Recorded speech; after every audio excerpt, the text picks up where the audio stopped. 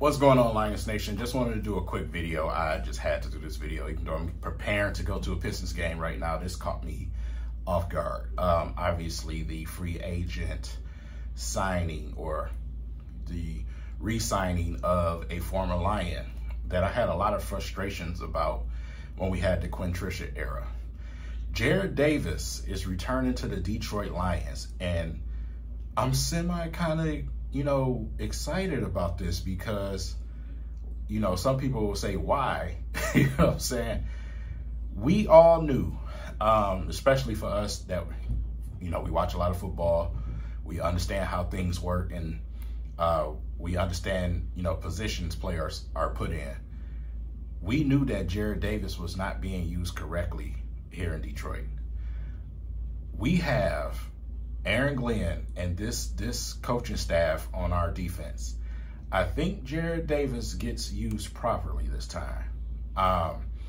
And that in itself makes me, kind of intrigued to watch it. I'm not going to say excited, but intrigued. You know what I'm saying? So, wow, that really caught me off guard. I'm probably sure it's catching a lot of people off guard to see that name pop up. But man, I am very interested. I am very, very interested to see where this goes with Jarrad Davis. Like I said, I'm not looking for him to come here and be a superstar. You know what I'm saying? But man, y'all know the countless videos that I did back in the past, man, during that Patricia era, saying that Jarrad Davis was just being misused. Man. He wasn't being put in the greatest position to be successful. And I think this staff is definitely going to do that. So let me know what you guys think about this signing. Like I said, small, subtle signing, but obviously the familiarity. I'm not even about to try to say the word. Being familiar,